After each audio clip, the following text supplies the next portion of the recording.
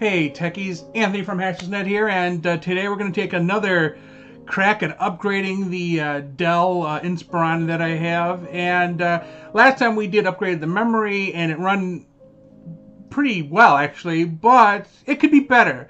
Now, for anybody who doesn't know, I've upgraded computers for a number of people, and this one's no different. Of course, I did the RAM upgrade to the max of 16 gigs, and this time we're going to an SSD drive. Now, there is a classic, disk-based hard drive in there. It's a 1 terabyte, but I've never used more than maybe 250 gigs. So this should be more than enough. I don't use this for gaming. I use it for productivity. So, why the heck not?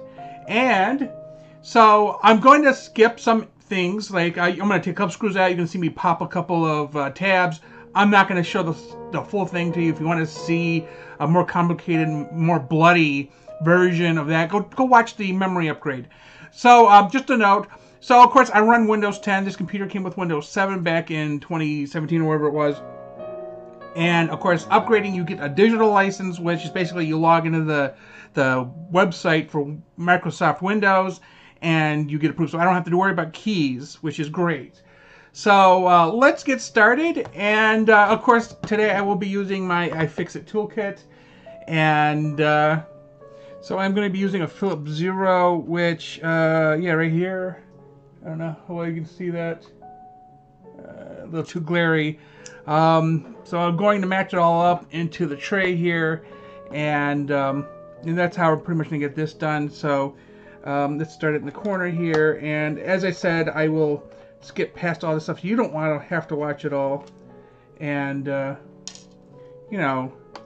and then we'll show you a couple pop-in little clips, and then I'll show you the inside. Nothing too fancy.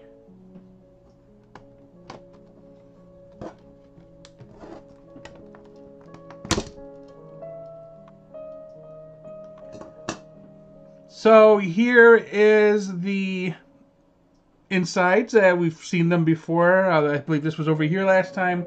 So one of the things I should note is trying to pull this out. The front end came off. Actually, a tab is broken. But this is a fairly old computer. I mean, 2017, I believe. So it goes back into place, and it'll still eject because it's still there. But one tab's broken. So whatever you're gonna do, And of course, I got the bottom off, so we know that's been done. And this is the hard drive. It's a 2.5-inch terabyte. And as you see, there's screws in 3 places.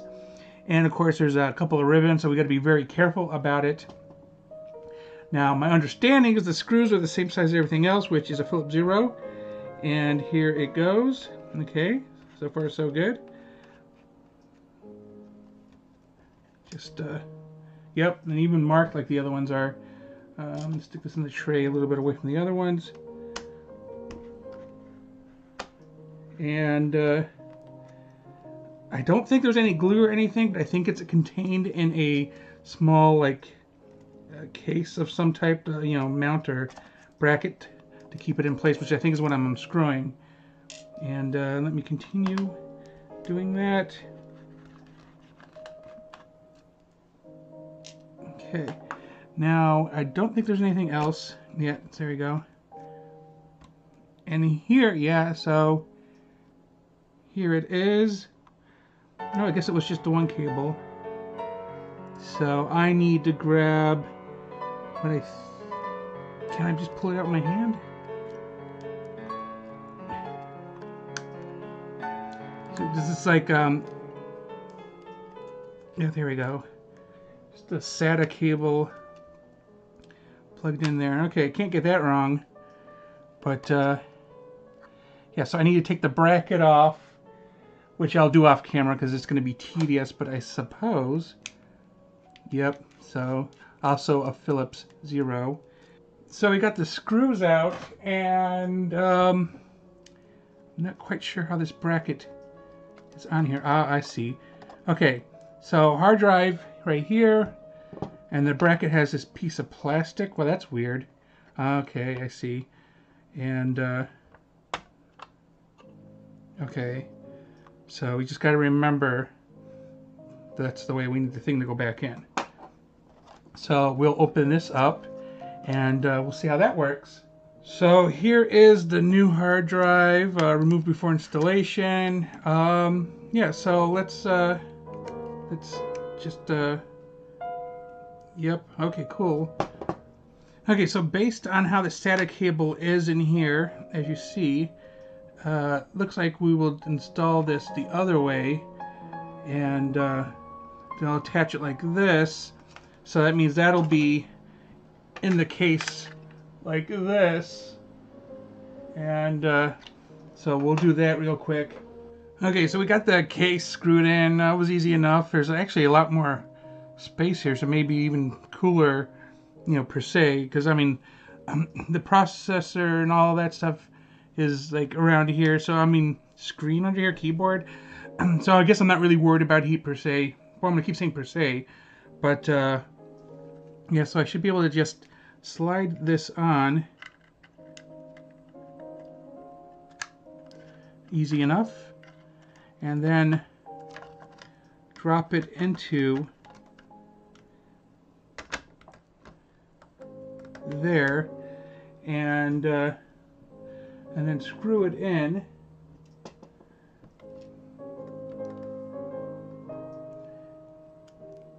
Again, Phillips 0.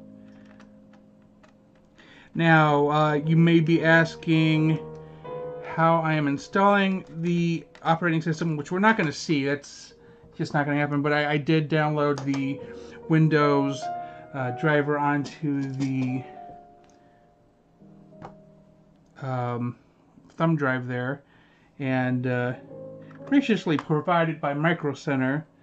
Oops. Because they run campaigns where you get like free storage media on occasion, so it was nifty. And final screw for this thing, and hopefully, like my mom's brothers and aunts' computers, this one will run like butter. As it is a productivity computer, pretty much like theirs are. Again, 500 gigabytes is ample enough in size, and it seems like it's in there. It's good. And then we can snap it together, and just making sure the battery is not bulging in any way. It's not. It still keeps the charge, surprisingly. So yeah. And of course, again, the old one. Nice brick. Tell me in the comments your thoughts on this video. Did you like what you saw, and how was your experience with it? Thanks for watching, and please remember to like and subscribe.